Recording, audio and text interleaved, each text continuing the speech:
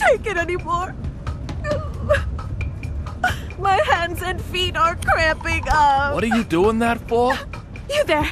Perfect timing. I can't take it anymore. Take what? What is Deborah talking about? That lightning strike electrified the floor and handrails. So I'm doing my best not to touch them. But I can't take it anymore. My arms, legs, neck, back, everything is screaming in pain. I need to try and calm it down.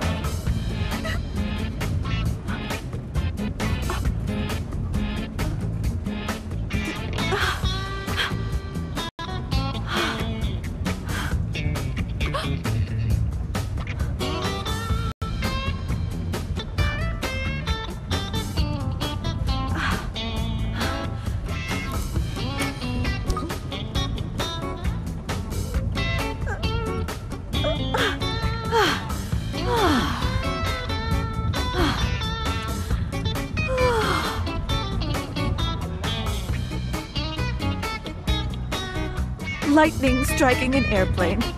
Crazy, huh? Doesn't this shaking feel odd to you?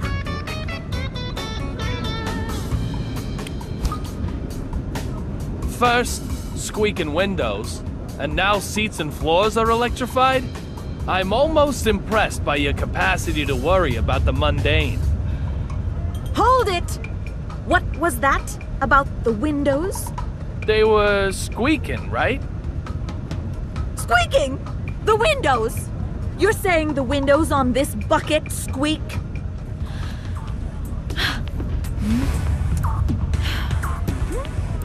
What?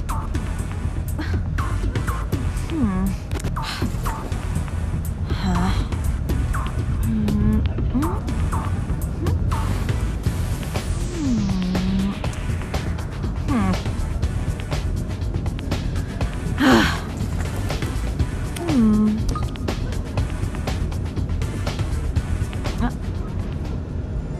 You're pulling my leg. If the windows were really squeaking, why, we'd all be dead by now. That lightning strike would have come in through the cracked window. We'd have smashed into the sea, its surface harder than concrete. It's like Dr. Johnson always says. Fall from an airplane and you'll die. So just keep your fear-mongering to yourself.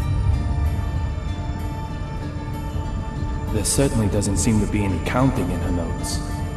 What's going on here then?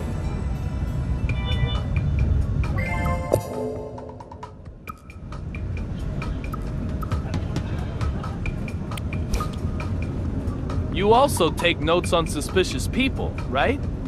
That's right. There's you, of course, and I've got notes on that guy with the mannequin. Oh, I've got his number. He's one of them object sexuals. I'll have to take your word for that. It's a term applied to individuals who fall in love with inanimate objects. Come on, you've heard of it. A type of paraphilia.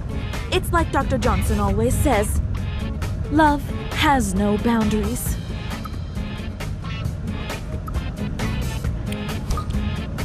What about the guy with the scar on his forehead? Stony face, in business class?